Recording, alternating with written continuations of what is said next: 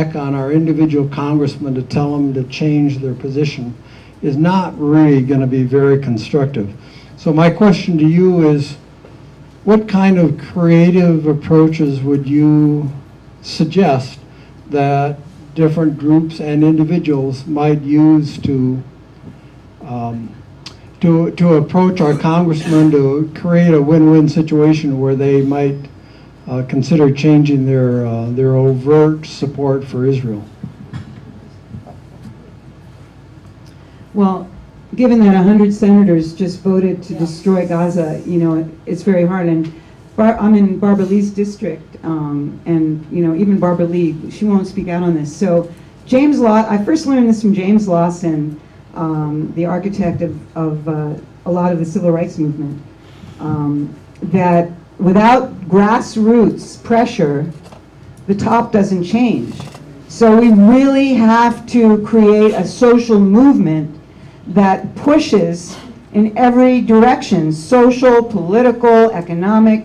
You know, we have to come at it from a lot of different ways, academic, law. You know, medical professionals who have seen what is going on in Gaza could organize here, you know, and give a presentation in the hospitals.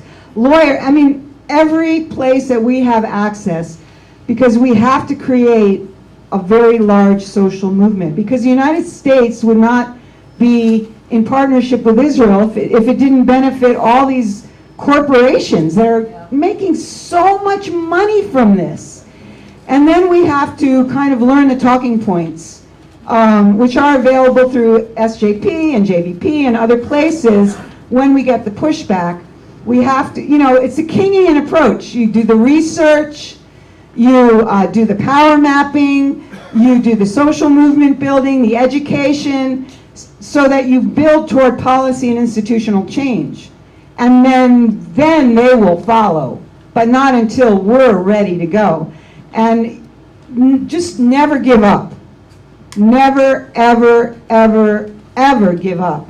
Because at some point, all this pushing and all this movement, bringing petition, you know, calling the council, the city council, all of it, again and again, from every direction, it will make a difference. And I can tell you, I was in Detroit before I came here, advocating for Presbyterian divestment for a week. My second Presbyterian. I think I've been to General Assemblies more than the Presbyterian. And I don't know, there was a team of 15 of us from JVP, mostly young people. They threw in a couple rabbis, you know, for good measure. And we talked to so many people, but they finally passed it. We won by 7 votes, where we lost by 2 last night. So that will mean that we have to support the Presbyterian Church here in Albuquerque, because they're going to get, you know, now that Gaza, if the ceasefire lasts, all of that's been hidden in terms of attack, it will come back. So we just have to keep organizing in every way that we can until we achieve policy and institutional change. And I'd like to add one thing to that answer in response to the question, because the question started out with the presumption that AIPAC and the organized Jewish community had a chokehold on Congress. The fact is, it is the intelligence establishment, the defense establishment, what used to be called the military-industrial complex, that has the chokehold. And as long as they have the chokehold, nothing's going to change until we relieve that chokehold. And those people, that establishment is quite content to let AIPAC and the organized Jewish community be the front people for them and take the blame for what is happening. But without that establishment, without the security state, AIPAC and the organized Jewish community would have no influence whatsoever. It is not the Jewish establishment that's doing it. The Jewish establishment is serving a secret, the agenda of the people who are hiding, and who are the ones who really have the power. And, those are the people we have to take and the power. nonetheless, it's still, everybody has a choice. I agree. So AIPAC is making the choice, and ADL is making the choice. And so they are choosing to cooperate, if you want to put it in that context. And so we have to interrupt that every way we can, especially those of us who have access. And everybody can actually have access. Yes? Speaking of organizing, there are some phone numbers here on the dry erase board of our local members of Congress with their local telephone number and their DC office telephone number, and you can leave a message if it's after hours. But I'd love to see a show of hands of people who have contacted their member of Congress about the bombing of Gaza. Just raise your hand just to get a poll. About half of us. So the other half, I challenge you to get those numbers and make those phone calls. Thank you. And have your friends do it too. You can have a party and phone call. Yes, yes. I'd like to, if we can, just keep these short because we have somebody Skyping in from Israel in 10 minutes, and we haven't drawn an APD connection yet. Oh, just 2 more questions, or how many more? Willard? I just wanted to reinforce nonviolent resistance. And there's a quote, you won't find it online. It was done at Daniel Berrigan at Kirkridge in Bangor, Pennsylvania. And it goes like this. He said, nonviolence is not only the way we win, it's the only way we can win. And he said, and besides, they have all the tanks. I don't even have one.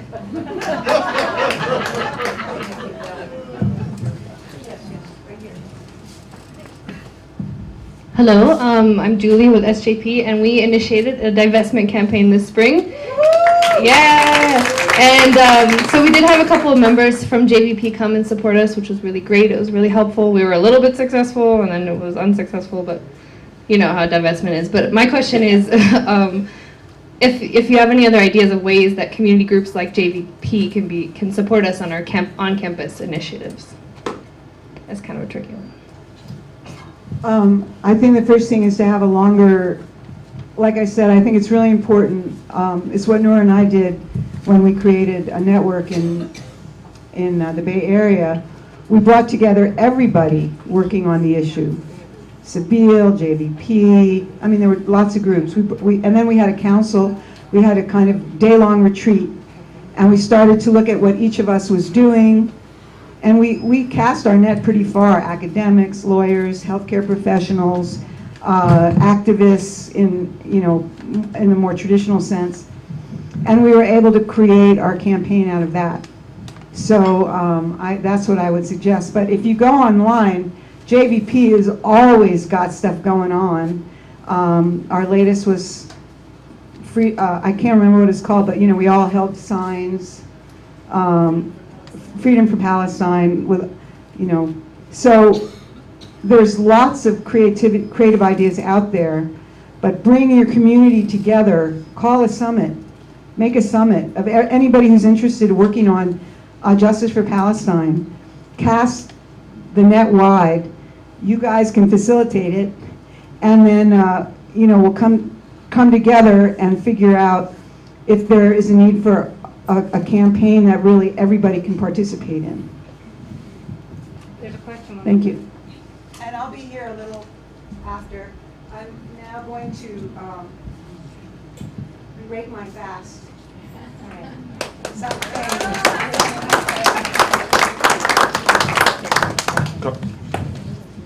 I was just going to say one thing, Alan.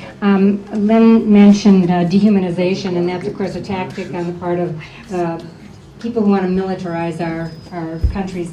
And whenever you see dehumanization with regards to Hamas, because every time we mention the slaughter in Gaza, the wall that comes up is Hamas. And I have a flyer here that has a little statement on it that kind of puts Hamas into context. And we need to remember when people say that Hamas is the enemy, a bad guy, that Israel has an army, an air force, and numerous high-tech weaponry. And all the Palestinians have to defend themselves is Hamas. So I just want to pass this around. Read it. Okay, I'd like to ask how many people here found out about this from an email from National JVP? She wants to read Anybody? it, Alan. Okay, go ahead. All right, I'll read this. You take my water, burn my olive trees, destroy my house, take my job, steal my land, imprison my father, kill my mother, bomb my country, starve us all, humiliate us all, but I am to blame because I fired a rocket back. How many people here signed in when you came in? Okay, of those who signed in when you came in, how many of you will come to City Council when we ask for a proclamation? How many of you who haven't signed in will come to City Council and talk when we ask for a proclamation? And how many of you will sign in so we can reach you? There's sign-in sheet back on the table. We'll pass it around again. And how many people here who donated when you came think you didn't donate enough? JVP. And if we can, we'll share some with Peace and Justice Center and Friends of Sibyl. Just quickly, I won't read it, but Rabbi Lynn said that ADL and other Jewish organizations are proud of the terrorism training. This is off a website where the ADL is bragging about taking American police to Israel for training. There are a number of testimonials on the JINSA website. JINSA is Jewish Institute for National Security Affairs. Their program where they train police is called LEAP, L-E-E-P, Law Enforcement Exchange Program. I will just, because I want to get to our guest Skyping from Israel, I will just read two quotes from a participant. And among the participants are people from terrorist-riddled municipalities like North Las Vegas, Nevada, and Hennepin County, Minnesota. These quotes are from the chief of police, retired chief of police of Garden Grove, California. American law enforcement and American public safety is starving for this kind of information, the experience the Israelis can bring. That's the first quote. The second quote is, LEAP is providing an extremely valuable tool for American law enforcement executives to learn from our Israeli counterparts. I pray we never experience in America what Israel faces daily, but if we do, those that have been on these trips will be better prepared. Now, I picked this individual to quote from because JINSA says that in 2005, the then chief of New Mexico State Police, Carlos Maldonado, went on a trip to Israel, and in 2009, Albuquerque police officers took this training. We don't know which Albuquerque police officers or what the connection was that got them there, but the chief of police of Garden City, California, is named Joe Polisar. Anybody been here long enough to remember Joe Polisar? 20 years ago, when the first wave, when a wave of killing, which led to one of the first police reform movements in Albuquerque took place, Joe Polisar was the chief of police in Albuquerque. So where is this coming from? And it's coming around in a circle.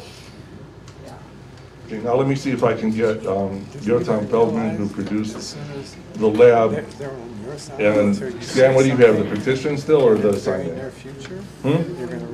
If there's anyone who, Stan is holding up the petition, it's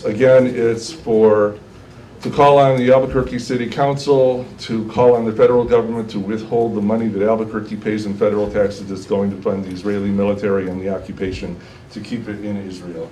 And with that, let me see if I can get Yotam, who directed the lab about the Israeli arms industry for exporting technology and weapons for use around the world. Buy a copy of it.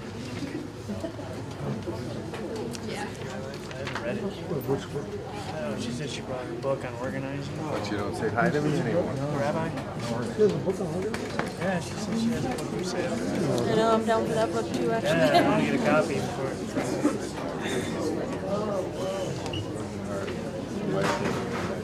This is our friend Brandy. Oh, I don't know, have you met her? Hello. I think I've seen you. Nice to see you again. They've asked you to get your attention. Hey, can I talk to you after, before you leave after? Okay, so go on. Yeah, over we will, yeah. How are you doing? We met once. We corresponded several times.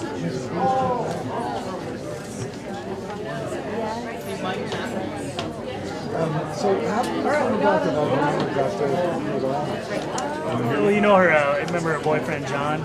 Well, his family's from Connecticut, so they went out on a trip over Christmas, right? Over Christmas, and she went out and toured the school, and she liked it, she applied, and she got accepted. So, yeah, they completely covered her. I think they did cover her. I think she might have taken some. You know, I doubt if there's ever been anybody from Seattle go to this. In all the years I was in Seattle, I remember one guy who went to Cornell. And he was the only person I've ever gotten into a college. She'll be able to take classes at Brown. Yeah. You should be in more trouble tomorrow. She does graphic art. She did a lot of New Mexico inspired art in her portfolio. Today they're doing an article. See the headline. He just got up. It's 5:30 in the morning. Find out if he can hear you. Can you hear us? Not if you can hear us, shake your head no. Well, can you hear us? No, he can't hear us. Talk louder, Alan. I'm right here. If you can, it's exactly. Can you hear us? Yotam, can you hear us? Oh yes. Try unplugging. No audio. This thing right here. Try it. Can you hear us?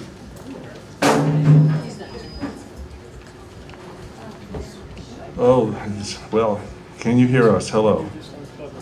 Point your ears. That's headphones out. Hello. I don't know if he can hear us. Well.